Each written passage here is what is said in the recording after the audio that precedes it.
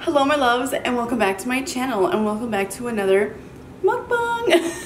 So today we're having Taco Bell. Guys, I have gotten so many requests to do Taco Bell, so this is for you guys who have been requesting Taco Bell. I haven't had Taco Bell in years and years, so I've been trying out all these foods for you guys. But yeah, I'm gonna tell you guys really quick what I got. So I got my phone here because I might have forgotten what a lot of these things are called. So here is the strawberry Skittles freeze, and then here's the Mountain Dew Baja Blast freeze. I've watched many mukbangs, people love these, so really want to give these a try. And then in this big bag of food, we got some stuff too. So let's see.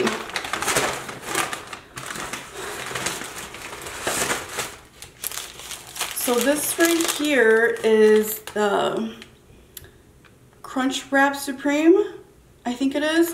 This is really big quesadilla, I believe. Looks like this. Crunch Wrap Supreme. And then we got some tacos. I don't know which, Doritos tacos, Doritos Locos tacos. These are all Supremes, by the way. I'm not sure what this one is. Nacho Cheese Doritos Locos Supreme. Right here. Bam. And then we got cheesy Chalupa Supreme. Chalupa Supreme.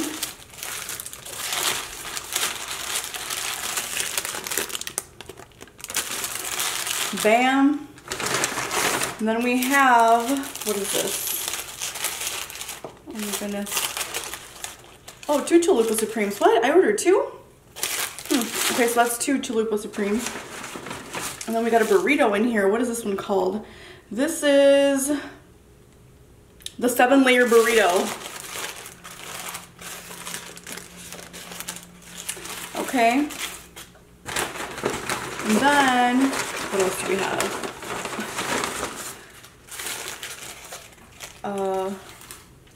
Double-decker taco supreme. That looks like this. So it's like a soft tortilla and then a crunchy tortilla inside. So it's also supreme. All these are supremes. And then last stuff. Last thing, guys. I got their nacho cheese Doritos Locos Tacos Supreme.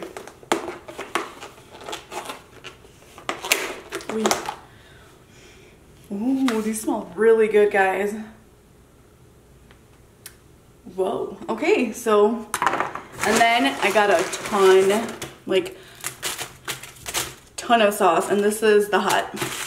Okay, so I'm gonna set up really quick so make it look nice and not like crazy like this. We'll be right back. All right, my loves, let's get to grubbing. I wanna taste these first. This is the Mountain Dew one. Look at how they filled them up, guys. Like not even all the way to the top.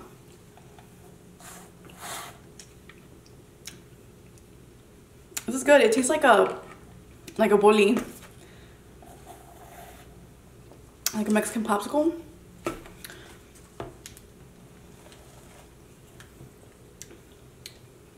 It tastes like Skittles. Okay. I really want to taste these nacho fries.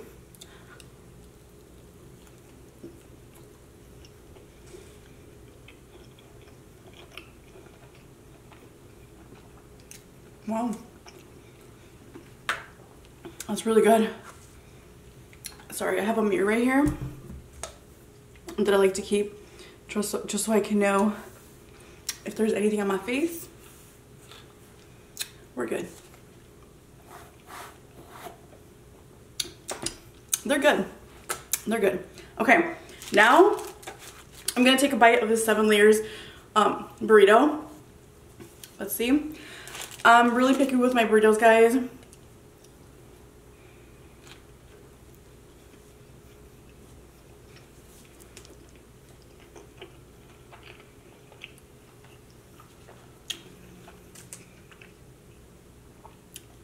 Basically just some beans, guacamole, sour cream, lettuce, and rice.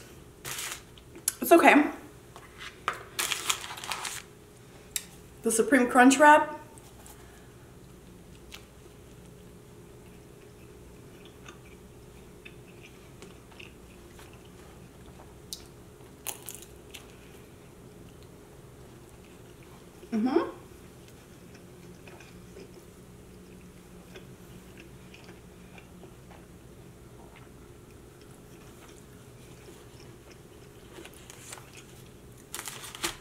I like that.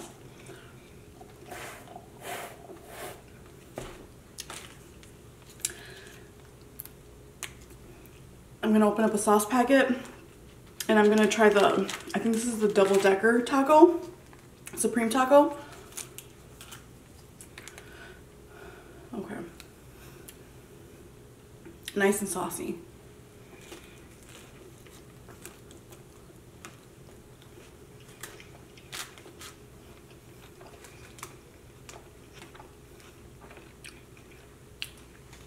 Oh, that was really good.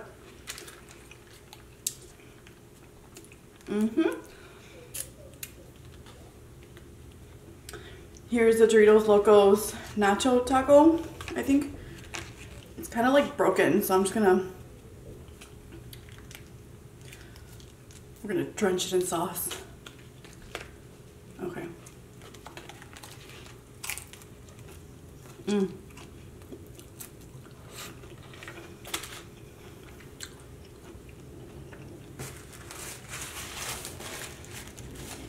That was messy, but that's because it was all broken.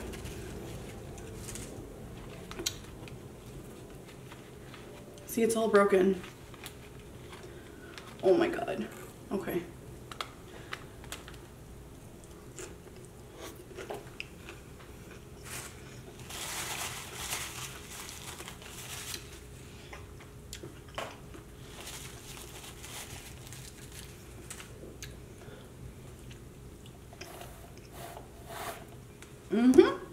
What are you guys eating with me right now?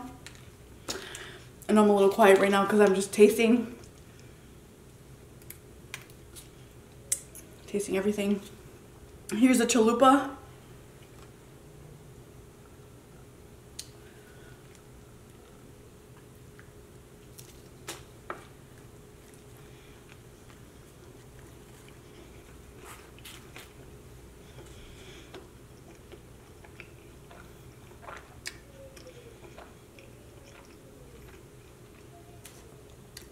I like that.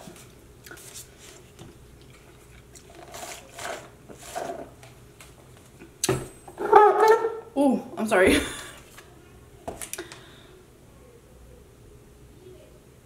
God, I hope she doesn't start screaming. I'm sorry if you guys start hearing my neighbor scream. She does this on a regular basis, but she legit just started. She's like, oh, she's gonna film a mukbang? Let me be background music. But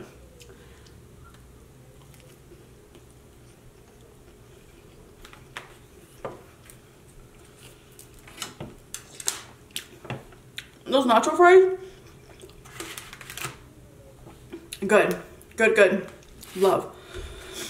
So I know a lot of you guys have been like requesting like story times, like talking through my videos and not just eat. I agree, because you guys have also mentioned that you guys are eating with me and you guys just want to feel like we're sitting down together and talking. So let's talk about how it's been for me. Okay, so I want to talk about all the BS and drama it is having a child young. I had Valerie, well, I found out I was pregnant with Valerie when I was 17.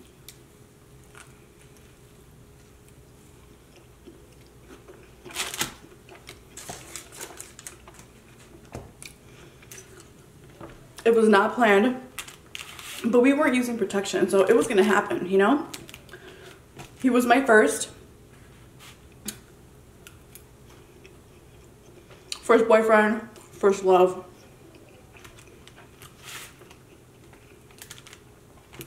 Not first kiss though, because I was 17. I had already like kissed a couple guys before, you know? But he was the first person to show me love and affection and care in a really messed up way. Because looking back now, I'm just like, girl, no. Come on now, you know? But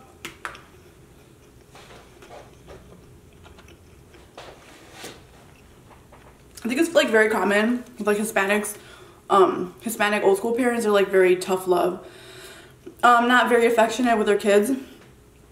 And that's how my parents were, and I think I needed a lot of that, you know? I did need a lot. I needed their love and affection, and, you know, my parents were just like always tough love with me. So,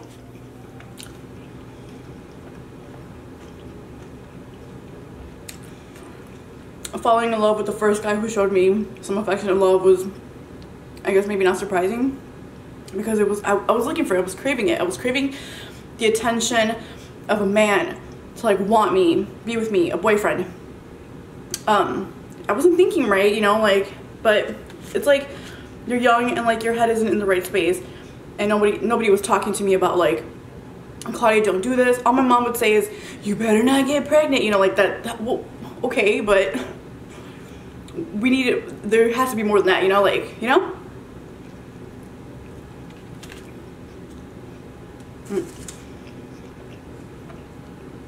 Quote, no vayas a salir con tu domingo 7. That's it, you know?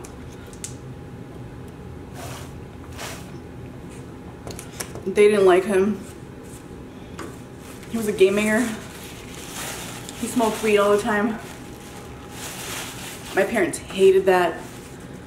So they tried to do everything in their power for me not to be with him. It would be constant arguments and stuff, you know?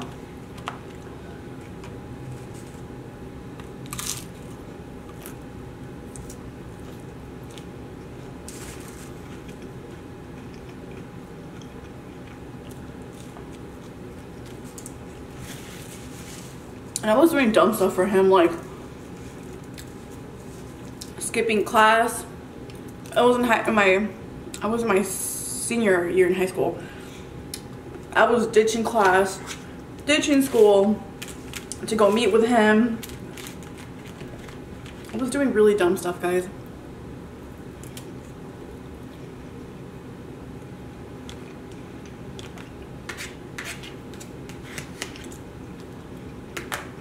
He did love me,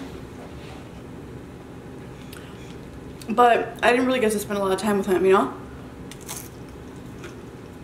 I would always be like behind, sneaky, hiding, you know?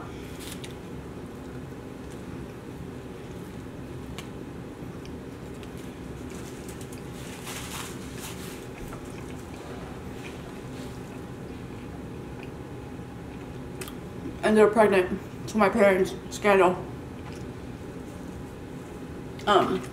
Had Valerie.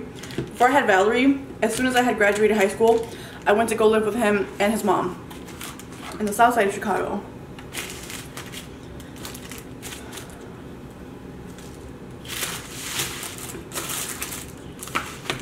I was born and raised on the north side of Chicago, so it was like a huge difference for me.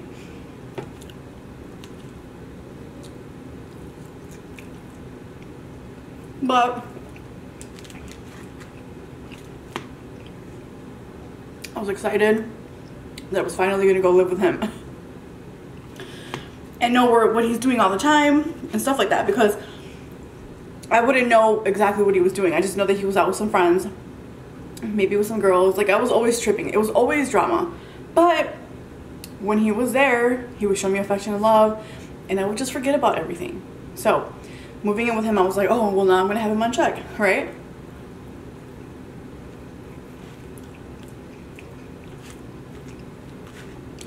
Did not stop him from going out and doing his thing.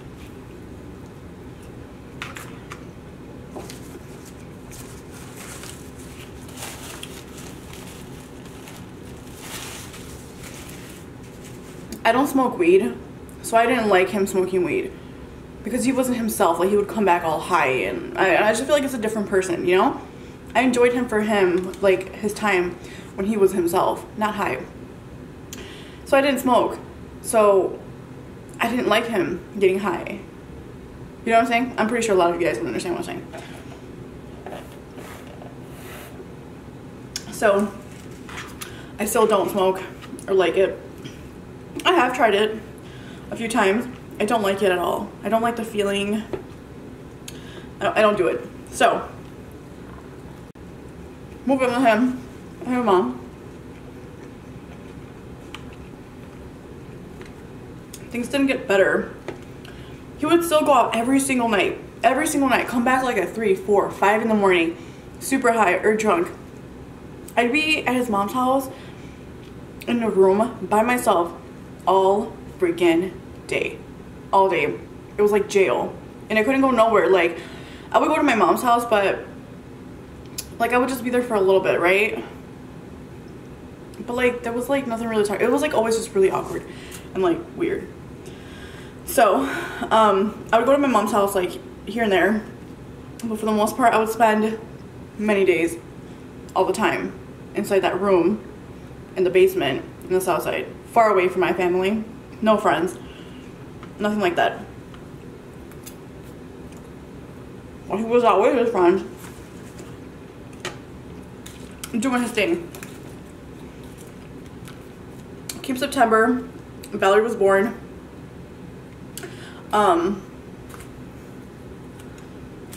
It was shortly after she was born, I left.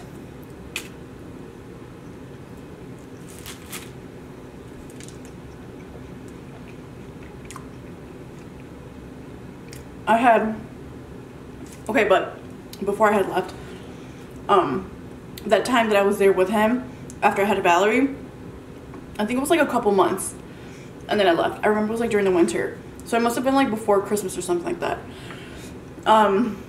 So he wouldn't help me with Valerie. Valerie was a crying baby. Like, she would cry all the time, and I was gonna lose my, you know, I was gonna lose it. I'd stay up all night, all day, you know? No job.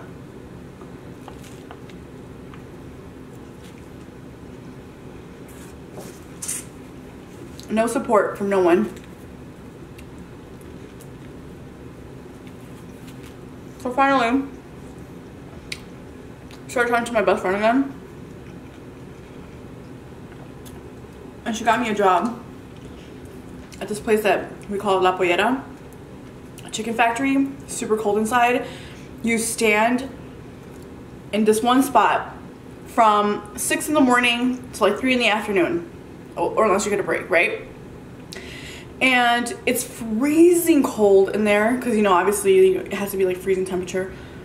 But you stand in there and all you do is like move the chicken all day, guys. Then I would go home and Valerie would be crying and I would be trying to put her to sleep and I couldn't because she would cry and he wouldn't help me. He wasn't home. Then he would get home and he would fall asleep. He would fall asleep. He wouldn't even help me. So I was losing it, guys. I was there for like maybe a couple weeks and then I just quit. I couldn't do it. And then left his house, went to go move in with my mom's. Was it the greatest idea? No, but it was just better. It was just better, you know? Did it solve any problems? Did things get better? No, they didn't, no. It was like, it was the start to many years of drama with my parents.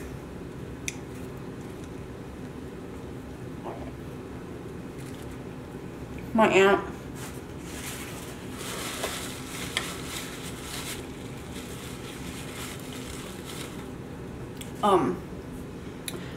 I had a job at Subway. Yeah, it was at Subway. And then it was my brother, because my brother was working at Subway, and then he got me a job at Subway, so we were all working there. My sister-in-law got a job there, so like it was all of us. It was fun. It was great. I loved it. It wasn't enough money for me to be like, oh, I'm moving out though, you know, moving out. But my parents would take care of Valerie, but I would have to hear shit from them all the time. Like, it was just like a crap show. It was just drama on top of drama on top of drama. Because my parents are the type of parents, I don't know if it's just like because they're Hispanic, but I did this for you, now I'm doing this for you, and blah blah blah. Like, I think that's why I hate it when people do something for you and then they throw it in your face later on. Like, don't do anything for me if you're only doing it to throw it in my face whenever you feel like it's necessary. So I hate it when people do something for me if I ever need, and then later on they're like, well, blah blah blah blah. Don't do it. Like, it defeats the whole purpose of like why you even did it, you know? Like, no, if you're gonna do something for someone, just do it out of your kindness of your heart, and that's it, you know? So that's what my parents were.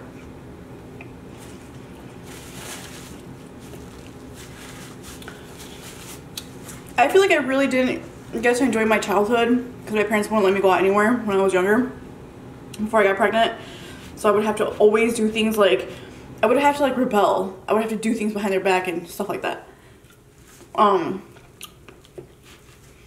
like when I had Valerie, I feel like I had no party life, like nothing. Like I hadn't gotten anything out of my system.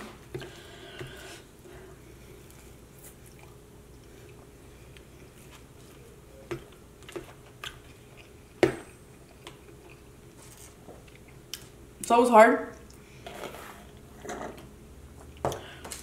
I would dedicate my checks to Valerie, buy her really cute dresses and shoes and little accessories. Like I would always have her looking so cute. Like whatever little check I made.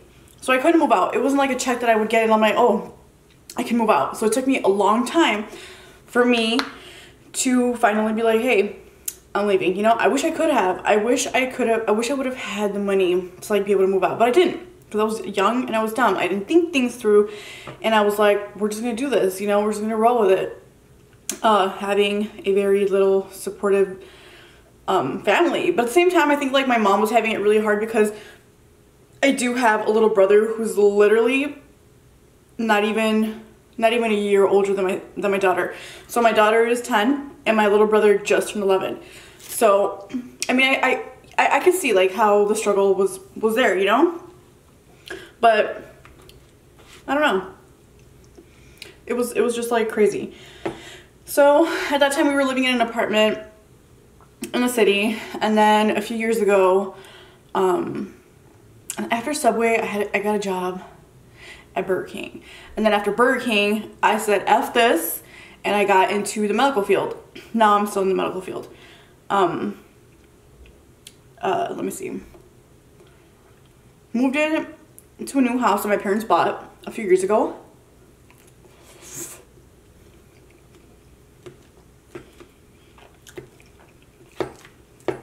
This apartment that we were living in the city, guys, my parents had their room, my aunt had her own room, my brother, I'm the oldest, and then Omar is the second to oldest, and then my little brother is obviously my little brother, so I'm the oldest. So my brother Omar, he would sleep in the living room, and then I would sleep in a couch. Okay, so it's really hard to explain. Okay, so the dining room, Omar would sleep in the dining room in a bed. Like the apartment wasn't even like you would walk in and be like, oh, there's a dining room. This is, no, it was like all a mess. Oh, straight up Hispanic, bunch of people living in an apartment mess. So I slept in a couch in the living room, and then Valerie slept on another couch in the living room. Then my brother slept in the room next, which it wasn't even a room, guys. Like everything was open. It was in a bed in the, what's it called? In the,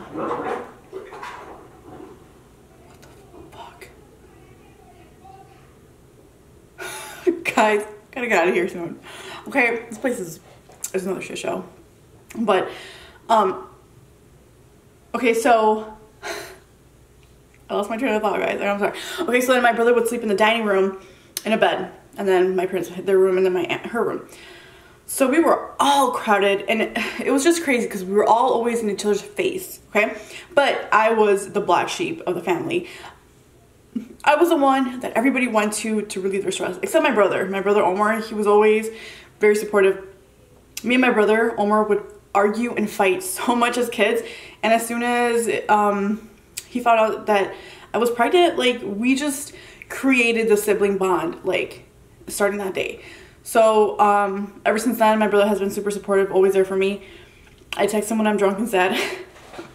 But yeah, he's always been there. So he was like the only person I wouldn't argue with. On the other hand, it was crazy between me and, it was like my mom, my dad, and my aunt would like bunch up on me and like argue with me. You're not doing anything with your life. You're a bad mom. Like, they would make me seem like a bad person when I was doing everything I could literally to come up in life.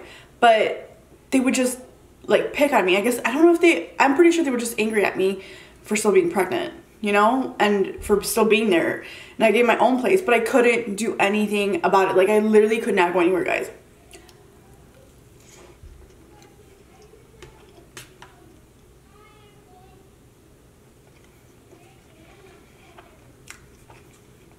I couldn't do anything about it. I wish I could have left. I wish I would have had the money.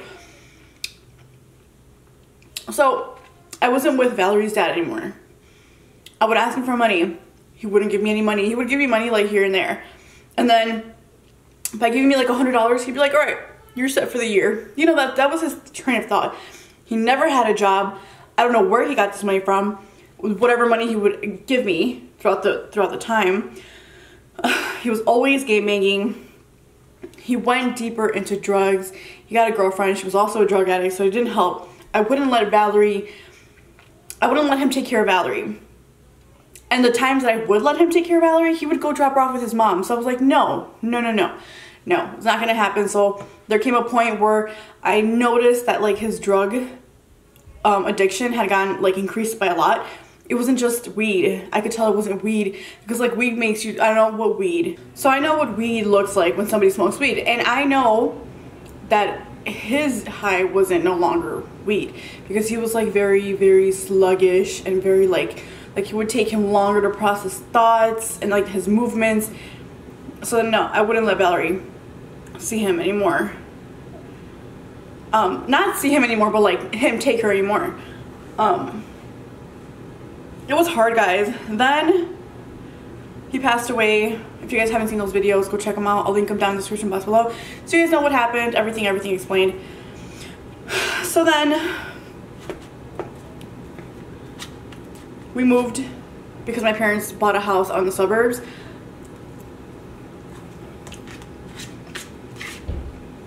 I'm not going into detail about, I'm like missing out a lot of stuff, but I'm kind of trying to summarize like everything. I'm going into the medical field. We moved out over here to the suburbs. Inhaled a tomato.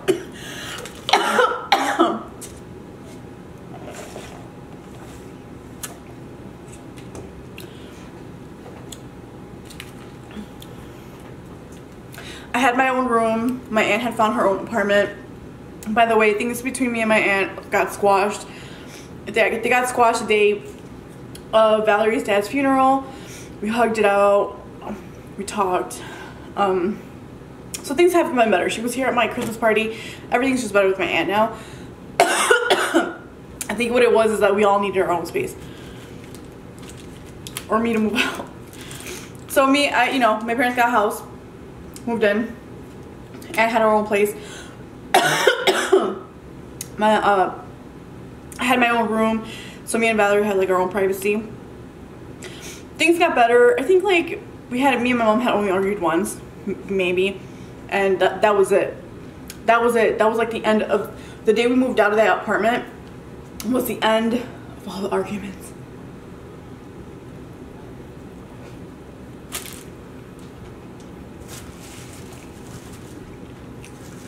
It was the end of all of the arguments. Maybe that apartment just had like a bad like vibe. Okay, you guys are gonna laugh, okay? But I don't care. I don't care talking about it. Okay. My mom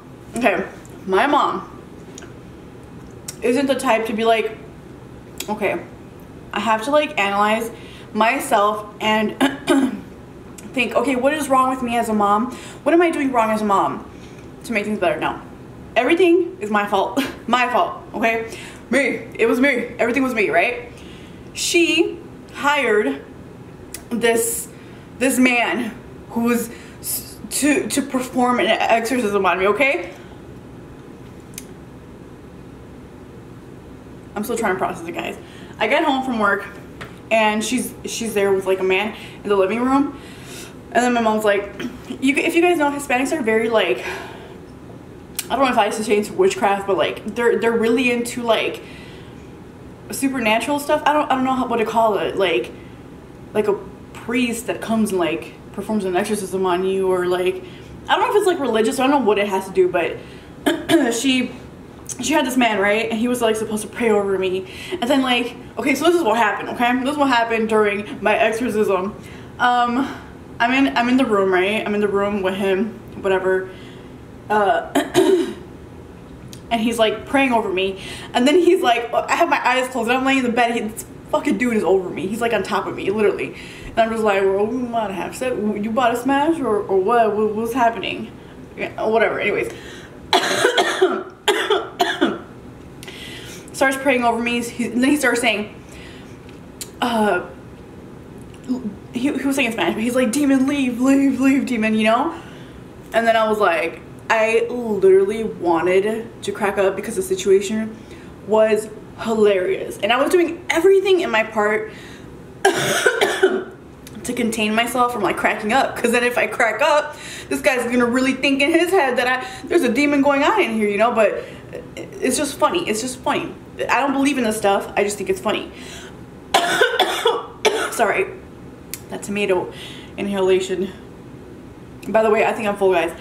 So he's in there performing an exorcism on me. Dude's like over me and shit. He's telling the demon inside of me to go away, and I'm over here trying to hold it, not crack up. And then he's like, open your eyes, Satan. And I'm like, should I open my eyes? I don't know what to do. Should I open my eyes? Whatever. So I keep my eyes closed, whatever. Do as he says, you know. And then he says, he tells me to wake up. I was awake the whole time. He tells me to wake up or something like that, and to cough, and then or throw up or something like that, so the demon can come out. And I'm like, bro, okay, first of all, I don't have the urge to cough, and then like second of all, like, I'm not gonna throw up, like, what the heck? No, like, this is a scam. Mom, you just got scammed, okay? So whatever, dude leaves. So according to him, the demonic thing had really left. By the way, my mom had done this because of my sleep paralysis. She really put the trigger of my sleep paralysis was really them, okay? Them. They're the ones who needed the exorcism, not me. So dude leaves, and I think that was just like one of the funniest things ever. Because like Hispanics do that a lot. Like they'll take an egg and they'll like cleanse you, and then like when you crack the egg, it's like all weird and black and like, I don't know. Us Hispanics do a lot of weird things. I don't do any of that. Like my parents used to like hire this lady so she can come and like cleanse us from head to toe. Like it was just a bunch of weird things. Is that witchcraft, guys? I don't even know what it is. Like, what is it? But it's very common in the Hispanic community when people do things like that. You go to like cleanse spots. I think there's like cleanse spots everywhere. but yeah, moving forward, then yeah, life got a little bit better, you know, like, but it's been hard, guys. It's been hard to financially support yourself and a child, and then not have a career, and then try to have a career while with a child that depends on you 100%, and then having parents that are nagging at you all the time when you're just trying to do your best to come up in life somehow without hearing all the BS in the background. All you just want to hear is, you got this, girl, you got this, you could do it, you need a hand, let me know. Like, no, my parents were not like that. It was the complete opposite. It was like, you better work, blah blah blah, and you know, it was crazy. But thankfully, I'm so happy. Thank the world, thank the universe, thank God that I mean, I'm not where I want to be in life, but I'm definitely not where I used to be back then, because now I could say, hey, I got money to pay my rent, money to pay my bills, and that's what matters. Money to put food in the fridge, dress my daughter, dress myself, like, but I have came along so far. So what I want to say is that if you're a young viewer, you think you're in love and you want to have a baby, and you ain't got no job, your bank account is on zero, a few bucks, you can barely support yourself, your boyfriend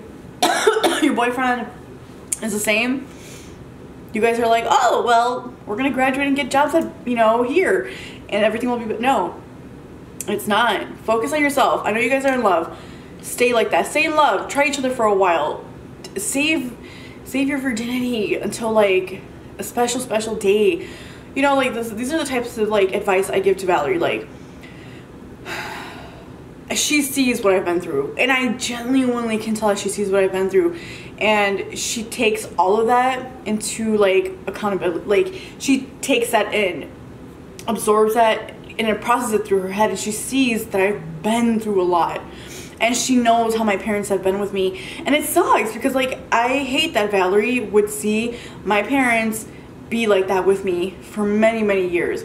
And you know, I'm so happy that I have such a good child, a good kind-hearted child, that she doesn't, you know, hate them, have any type of hatred towards them or anything like that.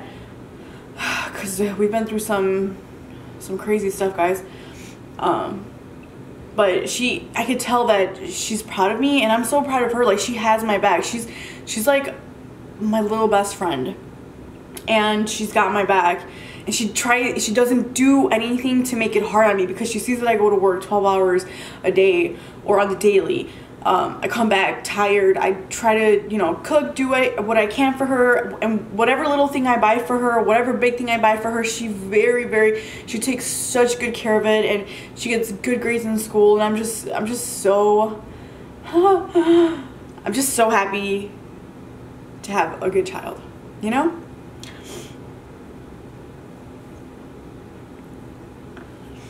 So for all the single moms out there who do it on their own 100%,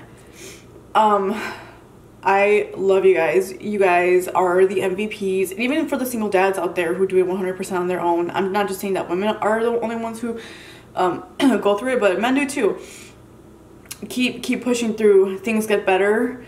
If you have the choice right now to think smart and just get done with school, get your career, make your money, find the perfect guy, get married to him, make sure that there's a good future, or not even like an ounce of like so much struggle for you to, you know, get your child along. Like with me, like I started from the bottom, guys, no job. It was really hard for me, but thankfully many years later, like I got my own place. I support my own child 100%. Her father's deceased, but I'm doing it on my own. Mind you, I don't get any assistance from the government. I do all of this on my own, guys. So you guys can too. If you are a single mom out there struggling, you can do it. I 100% believe in you. If I can do it, you can do it. I put up with my parents for so many years, but look, sometimes you just gotta put up with some crazy stuff before things get better. But yeah, guys, I hope that you guys enjoyed this mukbang. I'm not gonna try to make it any much longer. I am done. I feel like I literally just tried everything. I really enjoyed these nacho fries. They were very delicious. The burrito was you guys already know my opinion. If you guys watch my Chipotle mukbang, you guys know that I'm not big on burritos from fast food places or even authentic Mexican food places. Let's see, the Supreme Crunch wrap, whatever, was pretty good. The soft shell taco, these tacos right here were pretty good, but I'm not a big fan of Taco Bell. But it was good. It was alright, right? Well, anyways, guys, love you guys so much. Thank you for being on my channel. Thank you for watching this video. If you guys enjoyed this video, give it a huge thumbs up. I hope that you guys enjoyed this conversation we had. Let me know what you guys are eating with me. Thank you for being a subscriber. I love you guys so much. And again, thank you for your support. And I will see you guys in my next video. Bye.